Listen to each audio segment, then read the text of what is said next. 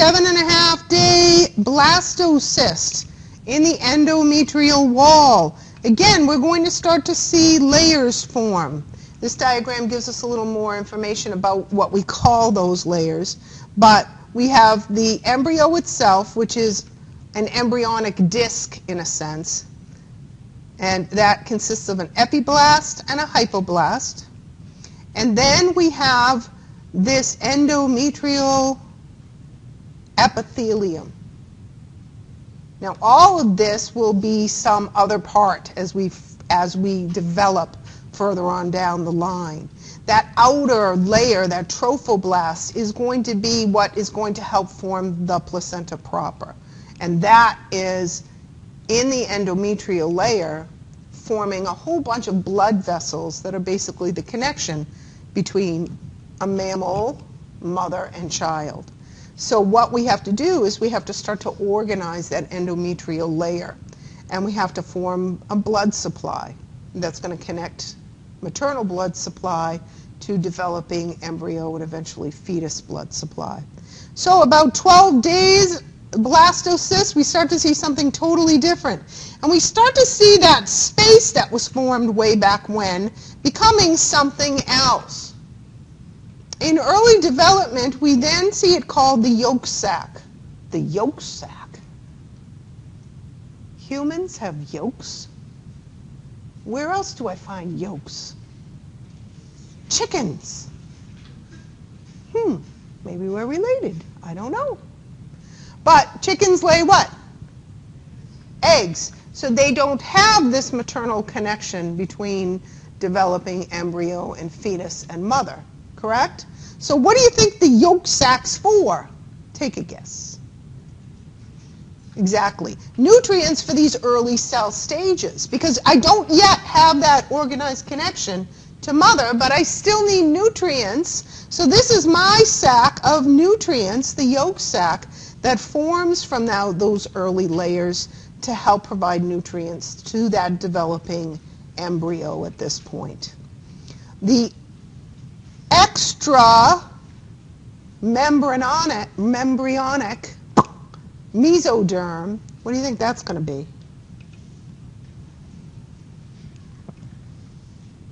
There's a big, huge space here. And the extra membryanonic coelom, what do you think that might be? What are you floating around in during fetal development? A big sack of water. What's it called? It's called amniotic fluid and in the amniotic sac. So this is where we're going to see that occur. So day 12, we have started the organization of cells in the endometrium to try and form the placenta. Those groups of cells that are working very hard to do that are in the chorionic layer. The chorionic layer can tell us a lot about embryonic development and the genetics of the embryo itself. We can actually sample those cells and look at the genetics of the developing individual, because those cells came from that implanted cell. So part of the layer from the original blastocyst is going to form a layer called the chorion. And that's the direct connection to mother. So 16 days into embryonic development, we start to see more highly developed chorion. We start to see an amnion. We start to see a yolk sac. And the amniotic cavity itself isn't out here, is it? It's not in the extra membryanonic coelom, is it? It's actually in the blastocyst itself. So the amniotic cavity is here in blue. So what is all this stuff going to be? What do you think?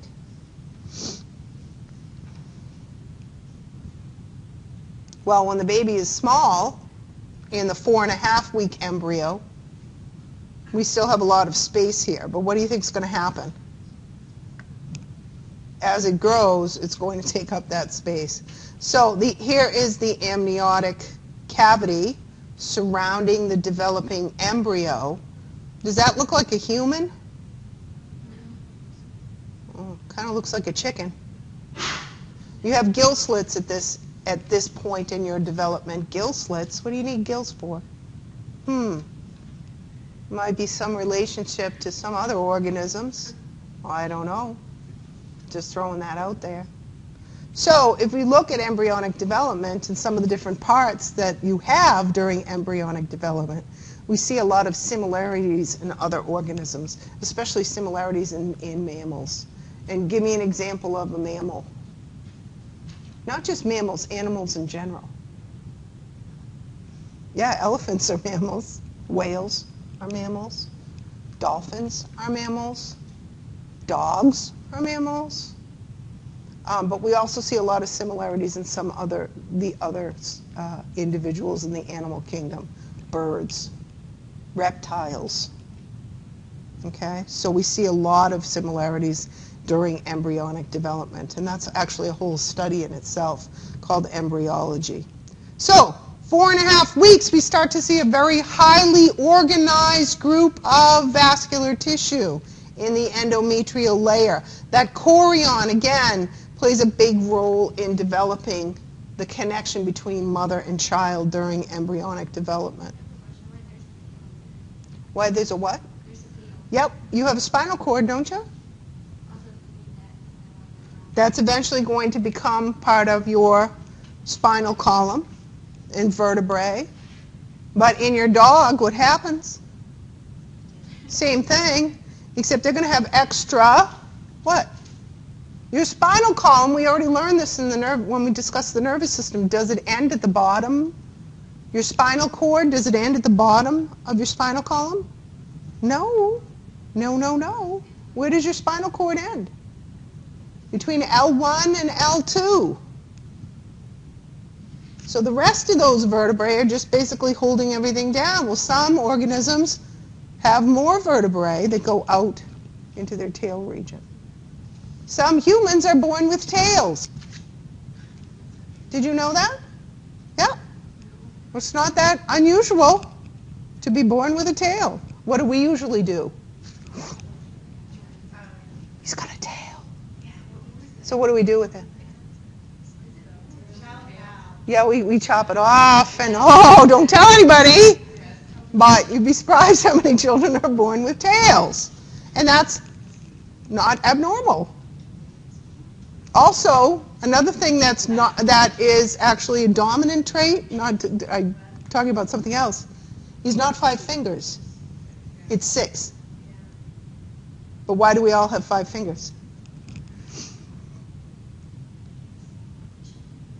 What do you think happened to the first person that was born with 6 fingers? Yeah, we probably got rid of him. Why? Because what? Yeah, it was devil. It was a devil. Evil. Get rid of him. So actually 6 fingers is a dominant trait in humans. But because most of us have 5 fingers, we tend to see more people with 5. Just the way we've developed, you know, that hand. Some have 3. So it depends. Depends on, you know, evolution.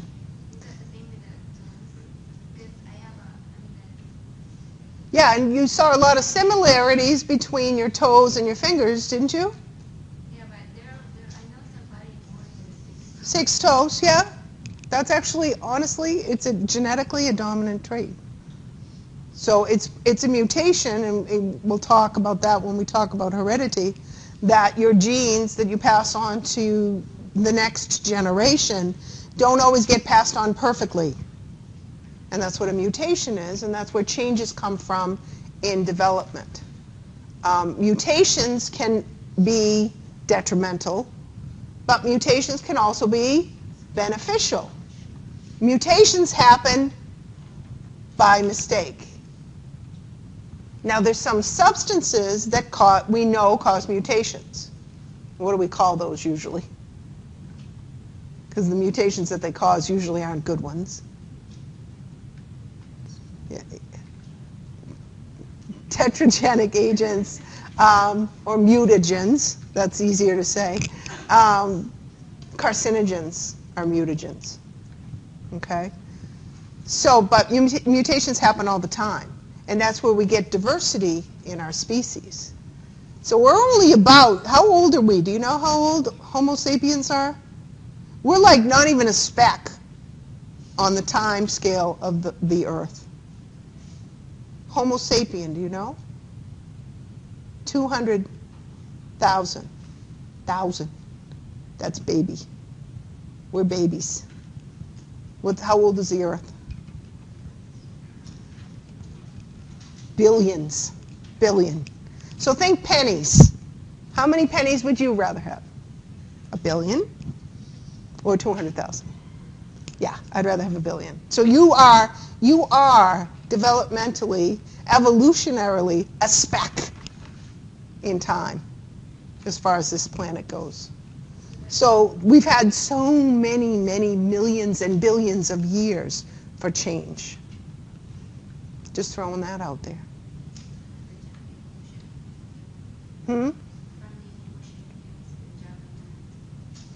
Yeah. Well, and who came from what, and when that can be a whole huge discussion, and take biology too, and we'll discuss that.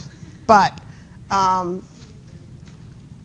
multicellular organisms have the possibility for many mutations to occur, and that's where we get diversity in our organisms. So 13 weeks, we start to see something very familiar to what we're going to see near the end of embryonic development.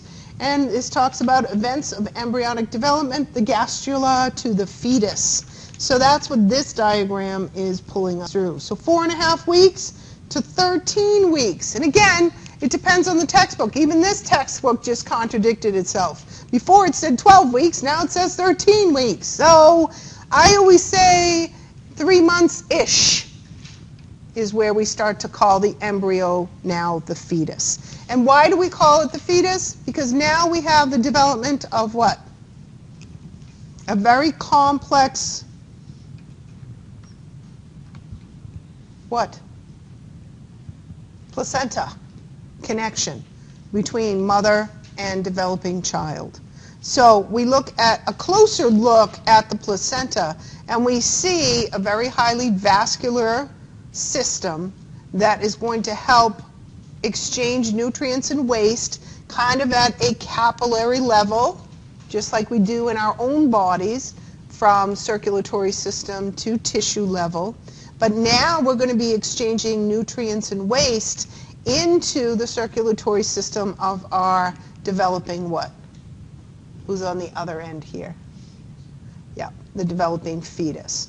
So mother's circulatory system is responsible not only for taking care of herself at this point, but also taking care of the needs as far as respiratory gases, nutrients, and waste removal of the developing fetus as well.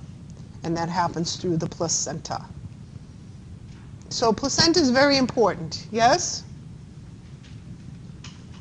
Now, this diagram, formation of 3 primary germ layers, talks about some of the different cells and what they will become in the eventual infant that occurs. So we saw again that group of blue cells called the amnion, and that yolk sac, and then what's that bilayered embryonic disc going to be?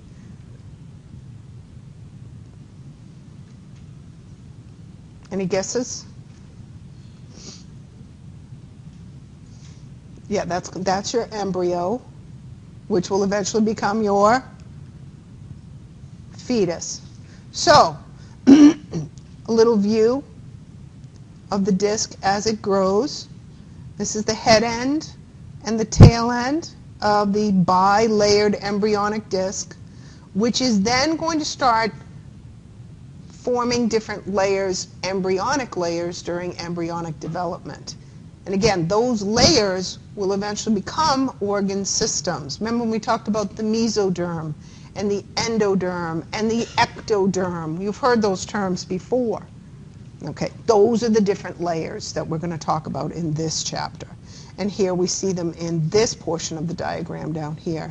So we have the ectoderm, then we have the mesoderm, and then we have the endoderm. So at 16 days, we've already developed these three major layers of cells. Again, those are going to go on to develop into different organ systems in the eventual fetus. Oops. Go back. So, again, we see the amniotic cavity, we see the mesoderm, and we see the yolk sac. So the layers are going to start to flatten out, and gastrulation is complete, forming these separate layers, which will then form systems. And a notochord and neural plate, you've heard those terms before as well, haven't you? Are going to start to appear. And when do we have the beginnings of the notochord and neural plate, which is going to be your what? Nervous system. How many days into the process? So 17 days after fertilization, you start to form what? Your nervous system.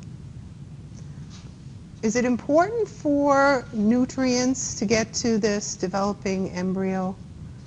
Yeah, and maybe not toxic chemicals to be exposed to these cells that are being produced? So it's really important to make sure that you get proper nutrients if you even think that you want to start a family. So it's important for you to take care of yourself, especially during these early days. 20 days, what do we see? The neural fold begins to fold even more. So we're going to start to see something that starts to look like our central nervous system. 22 days, neural fold have closed. So we're going to start to form that cavity that forms what? Think of you as an adult. What did we talk about when we talked about your nervous system? There's two major divisions of it. I'm holding my head to give you a hint. Two major divisions. The central nervous system, brain and spinal cord, and what else? The peripheral nervous system. So we start to see beginnings of the separation between the central nervous system and the peripheral nervous system cell formation at 22 days. By the end of 4 weeks, somites have subdivided into a whole bunch of different cells, myotomes, dermatomes, vertebrae, skeletal muscles, dermis, respectively. So this is what these cells will eventually become, these adult systems. And we start to see a body coelom. What's a coelom? What does it look like?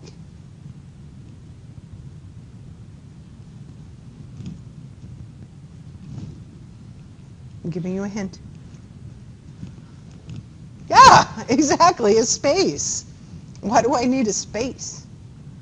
What do I have? Think about this stage and then what I'm going to end up with. What do you think those spaces are going to be? Yeah, exactly, organ, body cavities. This one here is the peritoneal cavity. Yes? So that's labeled right in your diagram.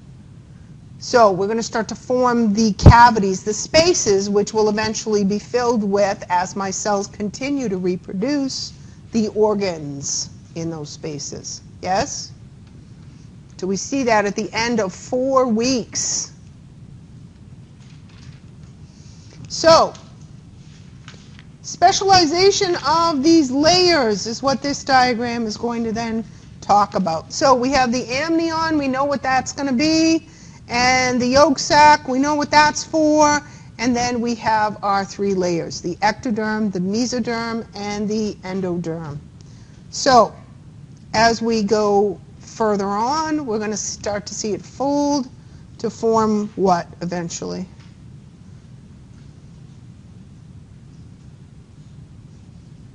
Yeah, the somites that we see through the ectoderm, that's going to be part of what? That's running down the back end. What do you think that's going to be? That's going to be your spinal cord, part of your central nervous system. And that layers, or the layers, are going to start to fold in to form a head and a tail region. The yolk sac is still there because the yolk sac still needs to provide what to these cells that are reproducing themselves? Yeah, we're still relying on the yolk sac for nutrients. We're also going to rely on the yolk sac for the beginnings of our blood cells. So the cells that will eventually become hematopoietic stem cells are going to be found in the yolk sac as well. So as we go further, we start to see the neural tube, the notochord, the gut or digestive system, and foregut. So 5-week embryo. We see much more specialization of those layers taking place. So here's your tail. Here's your spinal cord, central nervous system, and what's all this stuff in here? And this is 5-week embryo. What are all these tubes from? Oh my gosh, they start at the mouth and they end down here someplace. Yeah, that's your digestive system starting up. So we start to see the liver and the pancreas and the gallbladder. Believe it or not, you already have a gallbladder at 5 weeks old. And you start to see the beginnings of the small and large intestine, the stomach, the lungs. Remember when, I don't know if everybody got a chance to do this, but you got to pull out all the organs of your fetal pig at the end of dissection. Yes? It wasn't very difficult, was it? They kind of all came out together, didn't they? They were sort of all attached to each other. Do you understand why now? Because of the way they develop. They're all sort of attached to each other somehow, because they all come from very similar layers. So this is the endodermal differentiation diagram. And again, this is what we see at 5 weeks. So this diagram, flow chart showing major derivatives of embryonic germ layer. Notice it's different colors. So again, we have the ectoderm, which is going to be in what? And you see that throughout the chapter. Let me go back and remind you.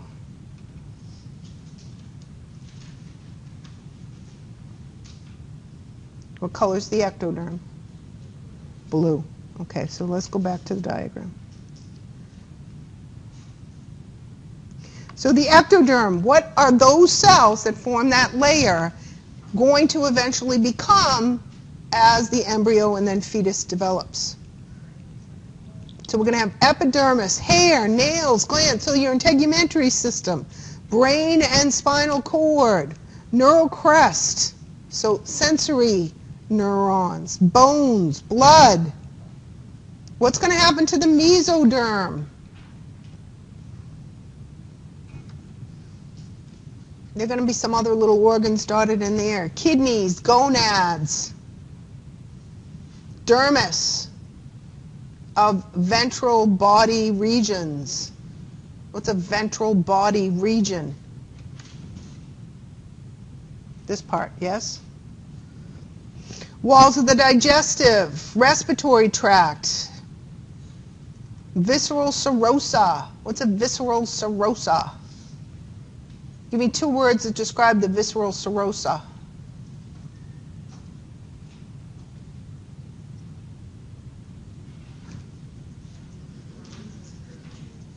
Mesocolon, mesentery. Those words ring a bell? Where are you going to find them? Wrapped around what? The digestive system. Okay? Blood vessels. And what's going to happen to the endoderm? It's going to be glands, line things, digestive tract, respiratory tract. So this is also a nice diagram to look at to see what those cells will eventually become as we continue through embryonic development. You've seen this before, haven't you? And you already know about it, don't you? From studying your lab circulatory system. This is fetal circulation. So while the fetus is connected to the mother, the fetus is underwater. Do we have gills? Not anymore. We had some gill slits way back a few weeks ago, but not anymore. So how do we get our respiratory gases? Through our blood, through the circulatory system. But in us, how do we exchange those respiratory gases with our atmosphere? You breathe, yes? Does your fetus breathe? No.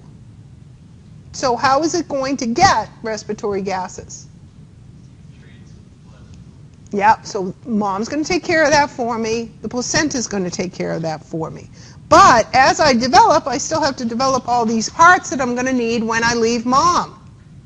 So I have to have all the parts in place in order for me to then be delivered from mom and separated from that placenta and carry on all those functions for myself after birth. So all of those parts are developing, but circulation is a little bit different because I have some major blood vessels that are connected, and this is in all mammals, that are connected to mother during fetal development, that are going to take care of some of those major functions for me. So we see arteries and veins, or actually arteries associated with the placenta. You should be able to identify those on your fetal pig, right? What do we call those arteries?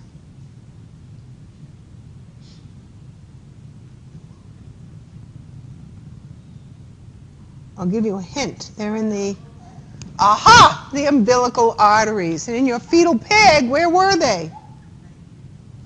Yeah, they're kind of running beside the bladder. And of course, your fetal pig has been separated from its placenta, but those blood vessels at one time were attached to the placenta and the mother pig. They go into like the liver too? Yeah, they're going to start and feed into the liver here. So see them here? At the ductus venosus, we're going to see them feed into, because we're going to do some filtering in the liver, and then we're going to go through the rest of the circulatory system. So we have to go in, feed all of the tissues, and then come back for exchange with mother in the placenta, right? So there's umbilical veins as well. Umbilical arteries and umbilical veins are necessary for exchange at the placental level. Am I going to need those when I get separated from mom? Yeah. Don't they turn into something else though? They turn into something else, but they're not going to be blood vessels for me anymore. What are they going to be? They're going to be ligaments. And one of the major ones, the ligamentum teres, is actually going to help anchor down that liver. It keeps it attached to the who? You all have one of these. You're a mammal. I'm pointing to it.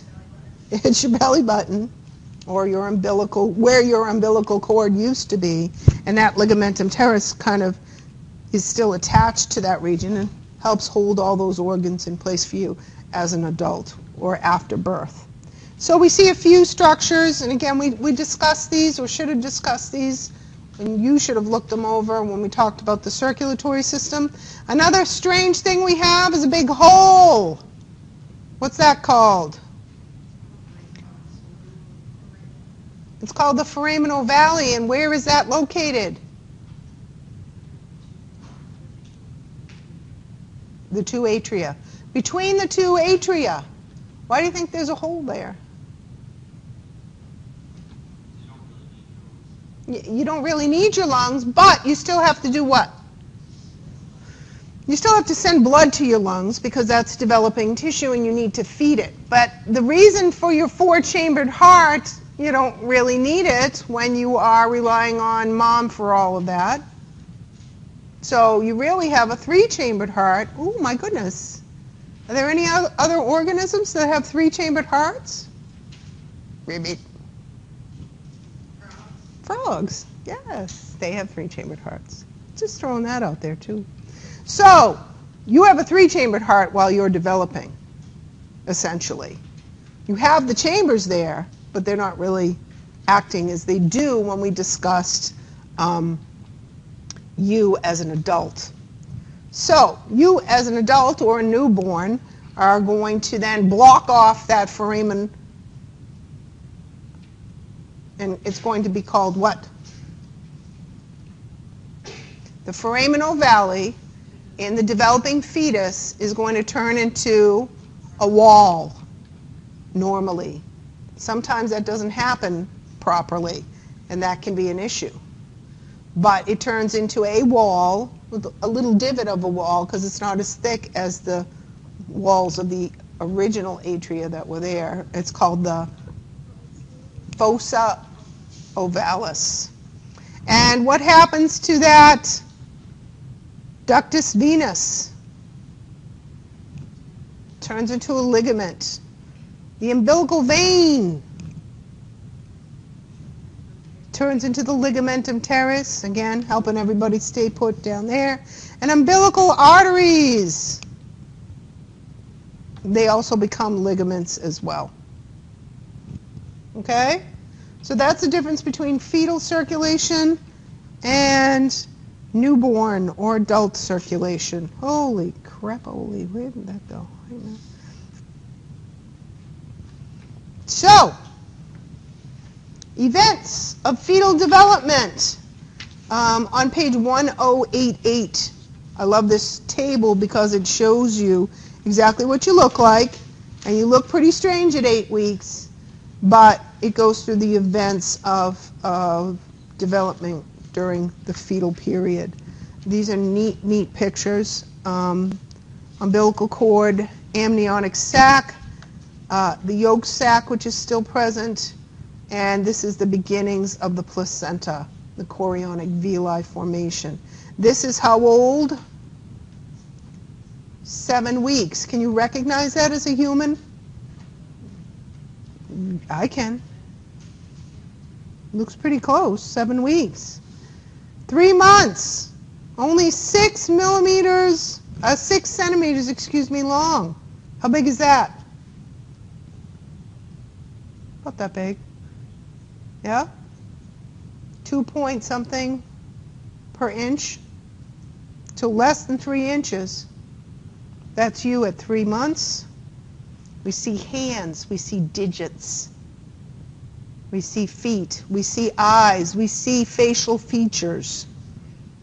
Yeah, you see the ears, you see the internal organs, and you can see a blood supply flowing through that fetus. This is you at, space starts to get pretty tight. Late fetus,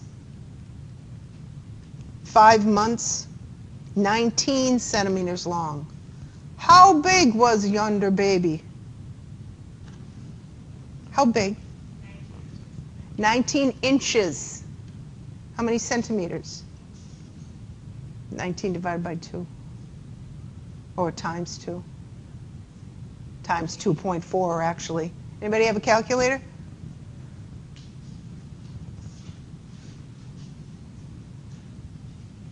$19 times 2.4. What do we got? 48.2 centimeters. So 5 months, everything's there. Now we just have to do what? Grow everything. So, and we're going to do quite a bit of growing. So, just a general understanding of table 28.1 on page 1088. Look at all this information you have. You have 1088 pages of information in your brain. It's amazing. So 8 weeks, 9 to 12 weeks, 13 to 16 weeks, 17 to 20 weeks, and then 21 to 40 weeks before birth. So your relative size obviously gets much, much larger. So before conception, and this is what I was talking about when we talked about the female's reproductive system, and that amazing muscle called the uterus is about that big before conception, and then has the ability to get about that big during your gestation period. The fundus, that area at the top of the uterus, jams itself right underneath your xiphoid process. Pleasant experience. Yes? Where's your xiphoid process? Point to it. At the bottom of your what? Your sternum. Your uterus is down here. So it's amazing how large that's able to stretch. So the fundus is well above the umbilicus by 4 months. We're about halfway there. And by 9 months, the fundus is under the xiphoid process. This is why you need to love your mother. So anatomical changes that take place during pregnancy and metabolic changes that take place during pregnancy are abundant. Hormones. Estrogen from the placenta. And now we're into talking about what? Yeah. So just a quick review of some of the metabolic changes. We have hormones like human chorionic gonadotropic hormone that's being produced, a bunch of somatomamotropins that are going to help with development of secondary organs responsible for all of this whole thing, which is what in the females? All of those other organs we talked about with respect to females' reproductive system, beside the ovaries and the uterus and the cervix and the vagina. Yeah, those other things, the breasts as well. And those need developing during this time as well, because what are they responsible for when child is born? Milk production. So we're going to see some changes that are going to stimulate milk production. Some of the physiological changes you will go through during that 40-week magical period. Gastrointestinal system. And all of these changes happen because of the size, basically, of that uterus. Kind of does what to all the rest of the organs in the abdominal pelvic cavity? Kind of moves everybody aside. So you're going to get a lot of gastrointestinal changes. Some women react very adversely to some of the hormonal changes. It can cause them to have what? Yeah, they call it morning sickness, but for some women it's all-day sickness, nighttime sickness, in the afternoon sickness. So it can affect your gastrointestinal tract a little bit adversely. Nausea are some of the side effects. The other thing is that wonderful child, as it's growing and pushing up on everything, might cause acid reflux to occur. And you might get some agita. You know what that is? Heartburn. That's Italian. So heartburn as well. So we might develop some symptoms of reflux during pregnancy because of everybody moving to the side. And then because of everybody moving to the side and kind of getting squished, we might inhibit some of the peristalsis that goes on in the lower digestive tract. And that might cause us to experience constipation. And remember what I said about constipation and that tissue around the anus? Do you remember what that tissue was called? Again with an H. Hemorrhoidal tissue, which might become inflamed during the constipation period. So what might you also develop? Hemorrhoids.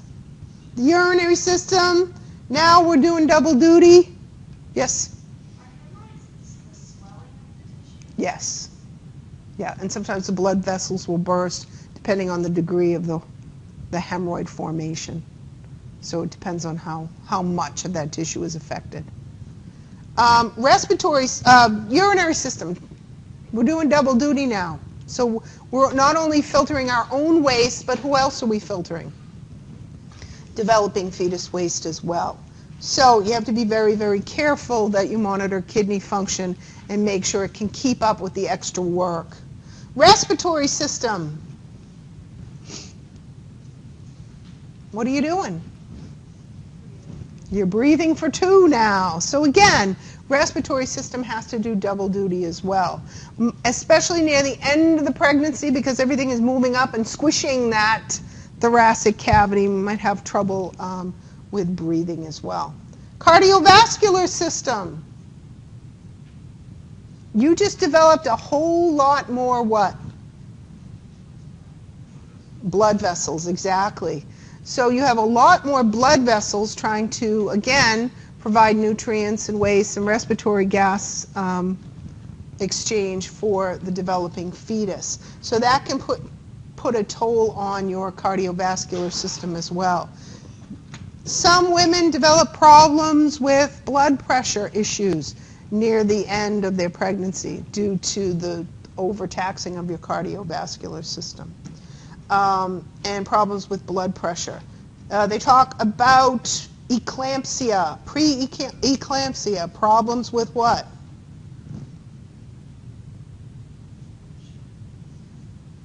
Blood pressure. What's a hypertensive person? Hypertensive is another way of saying what? High blood pressure. So we can have problems with that as well. Okay, parturition. We're getting to the end. Birth. So, What is it that causes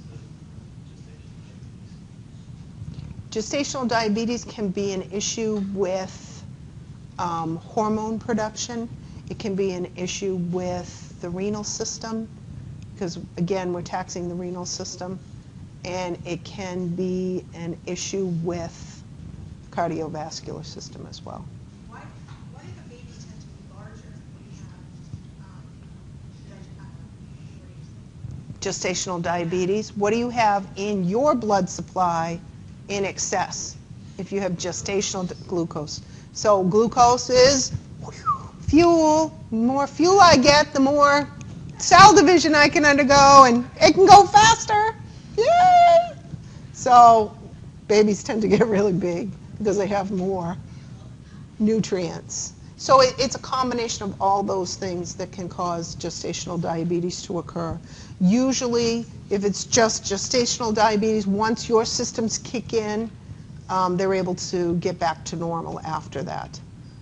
Sometimes it pushes you into type 2 diabetes when you're already predisposed to that.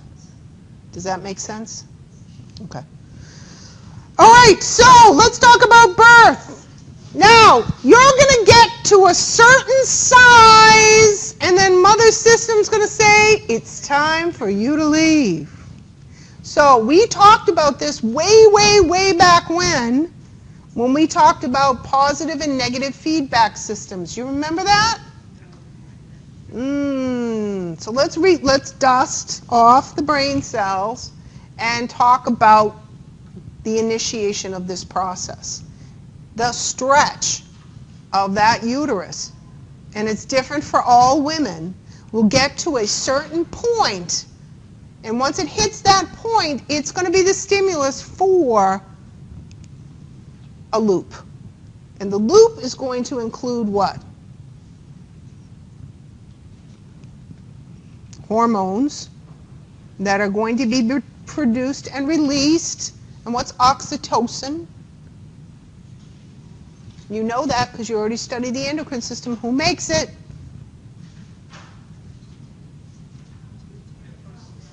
The hypothalamus. It's stored in the posterior pituitary gland. Very good. So estrogens from the placenta will reach a certain level because of that stretch, and then they're going to initiate this whole process happening, the release of oxytocin. So when oxytocin is then released, it's going to start what? It's going to start stimulating the contractions of the uterus. Now, watch this. This is how it works, my friends. This, pay close attention to that. has to come out here. Okay? Another reason why you need to love your mother. So that has to come out here. And how am I going to get this out? Squeeze. So contract, relax. Contract, relax. Every time it relaxes, what happens? Get sucked back a little. And contract, push it forward, get sucked back a little. Yes? So you work on that for us. We'll be happy. So that's how you're born. So stimulate the uterus to contract. And of course, it can't keep contracting. It's got to relax and then contract again. And stimulate the placenta to make some prostaglandins. And what's that going to do? Start the separation process between your blood supply and baby's blood supply. So they talk about some of the different stages, and this is the initiation of the process. That's when you start going into what? And they call it that for a reason. Those of you who have been through labor know it's a lot of what? It's a lot of work. It is very difficult work, but worth it in the end. See, the baby should have been there, so you could look at the cute baby. But I guess he's crying, so he's in the hall. So prostaglandins and oxytocin are going to help initiate this. We're also going to release another hormone to help get that head through that hole, which is where? Think bones. Yeah, you have your coxal bones. Remember the coxal bones? And you have your pelvic brim. Women have bigger pelvic brims, so what? That can pass through. But what else? What do I have to do to allow that to pass through to those bones? Yeah, I have to kind of relax their hold on each other a little bit. So I'm also going to produce a hormone called, and I don't know why they call it this because there's no relaxin going on. It's called relaxin, which is going to help loosen up what? What held those two bones together? Yep, the pubic symphysis in the front. And what kind of cartilage is that? Fibrocartilage. And there's also some fibrocartilage that's going to help hold it together back there at that other little bone in the back. What's that called? Sacrum. Coccyx is at the bottom. Oops. Sometimes big head breaks coccyx. So that might be another drawback to the whole birthing process. But those fibrocartilages, fibrocartilages loosen up a bit. Now, what you want is baby's little smushy face, see, to be at the sacrum. That's the right position. Because that doesn't always happen. Instead of baby's smushy face being there, baby's really hard cranium is there. Has anybody ever gone through back labor? Yeah, because the kid's not facing. And usually it's boys. Sorry, guys, but you want to go in the right way, even right from the beginning. Can't stop and ask for directions. No! So that's back labor. So stages of birth. First we have the dilation stage. So when we start those contractions, the cervix, which is normally nice and what? Closed up. And why do I close that up? Yeah, to prevent things from crawling up that vaginal canal and infecting that child during the process. So after fertilization implantation, we form something called a mucus plug. And that kind of plugs that area off so that fetal development can take place and decrease the amount of chance for any infection from the outside world. So in the beginning, what's going to happen to that plug?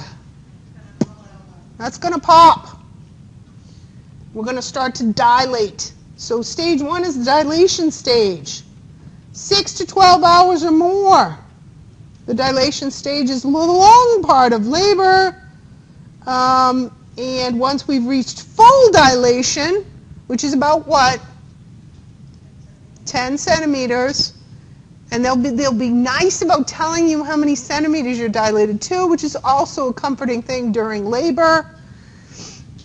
It's like, I don't want to know. I don't care. Just get it out. They have that chart and they say, oh, you're here. Yeah. You need to be here. Yeah. Hurry up. Hurry up. But again, the whole time the uterus is contracting and trying to push that little guy or little girl out. So once we reach full dilation, we're into the what? Expulsion stage. And that can happen very quickly, or it can take several hours to occur. So, dilation stage, early into the whole labor process. Again, we see the cervix is pretty tight. And then we go into the dilation stage late, where the cervix is now open. And what's happening to that big head? It's starting to fall down into the birthing canal, into the vaginal region. Here's your pubic symphysis. Here's your sacrum. Again, smushy face on sacrum is good. Big fat cranium on sacrum, not so good. So there can be some problems depending on the position. Also, baby should be pointing what? Head down. How come? Yeah, that's the biggest part. Once that comes out of the birth canal, everything just falls right out. But what if I'm feet first? Yeah, it might get stuck on all of those parts coming out. You know, you got your coxal bones in the way and everything else. That's called breech. So we have to be very careful that you're in the baby's in the proper position for the birthing process. And then the expulsion stage, where baby's head then comes out, and then, well, guess what, ladies? It's not over yet. After the baby comes out, then what do you have to do? They don't tell you this at birthing class. You think, baby's out, good, I'm done. No. No. But the stimulus is gone from this positive feedback mechanism, yes? And what was being produced that whole time, and how many hours? I don't know. For some of us, we get lucky, but like 12 hours, 10 hours. You're producing oxytocin the whole time, keeping that uterus contracting. Well, once the baby's been delivered, you still have quite a bit of what in your system? So guess what you're still going to keep doing? Contracting that uterus. That actually works out pretty well for you, because the contraction or the continual contraction of the uterus after baby has been delivered or expulsion has occurred it's going to help you deliver what? The placenta. So the whole time during the whole delivery or labor and delivery process, that placenta has been slowly kind of pulling its way off of the uterine wall. So the end of the birthing process involves the delivery of the placenta as well. So, love your mother. So, everybody good? That's the placental stage. They talk about something called an APGAR score, where they actually look at things that are going to relate to circulation and respiratory system in the baby. They talk about lactation. So again, during this whole process, you are preparing the mammary glands to produce what? Milk. And this diagram shows us milk production and positive feedback mechanisms of milk reflex, or what we refer to it sometimes as let down. Yeah, no, that's later. Okay, and you, my friends, have learned everything there is to know about pregnancy and human development. And we will start next week with heredity, the last chapter in your anatomy book.